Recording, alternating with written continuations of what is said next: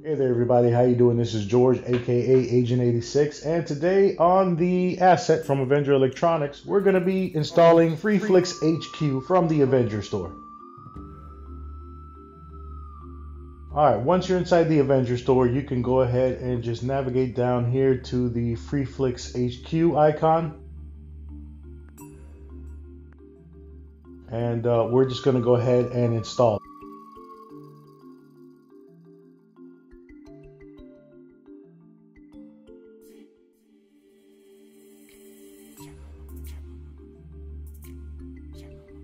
Alright, once the application is downloaded, you can go ahead and click install, and a few seconds later it's going to be installed onto the unit. So now we're going to open.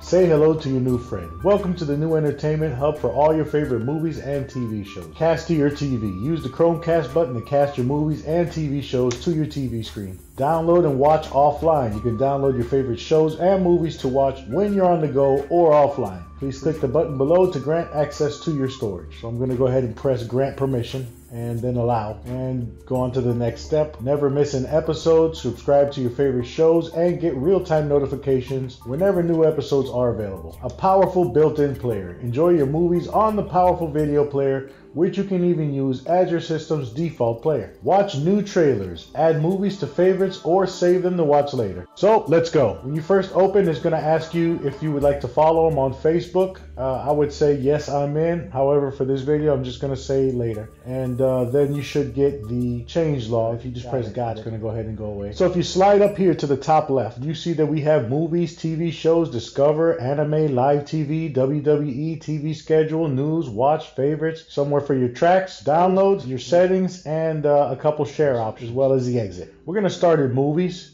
And as you can see, there's a large variety of movies. Up in this top right corner, we have a filter option. Let's go on up there now. And as you can see, I can sort the genres, the year, sort by, and I can choose to unhide adult content and then click apply. Going back up to our menu in the top left, we're going to now go to TV shows, and you're going to see again a pretty large assortment of TV shows.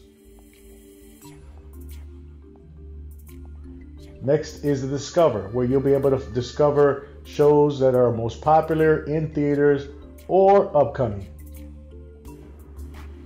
Next on the list is Anime.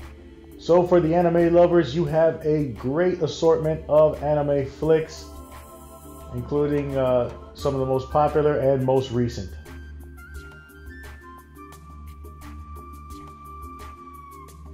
After anime, we have live TV. We're going to just click watch now and see what we got. I see that there's a couple options for different IPTV servers. We're going to try this first one. Click on USA.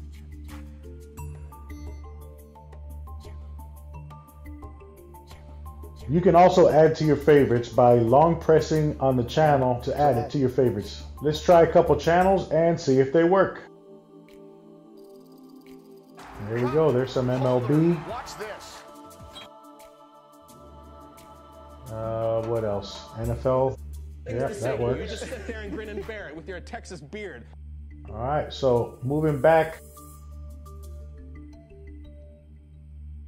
Besides Watch Now, you also have My Imports, the option to add M3U files, to be able to import M3U files or download M3U files from the web, and your settings, which will allow you to show or hide the adult category or remove channels from a list when they fail to play. Next is WWE. So for our wrestling fans, we got a large section here full of not only WWE but also some UFC.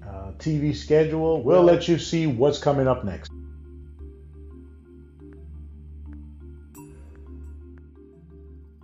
In the news section, you're going to find some news for different movies, TV shows, and for the latest trailers. It looks like this application also supports Tracked, so if you have a Tracked account, you will be able to add that to here as well.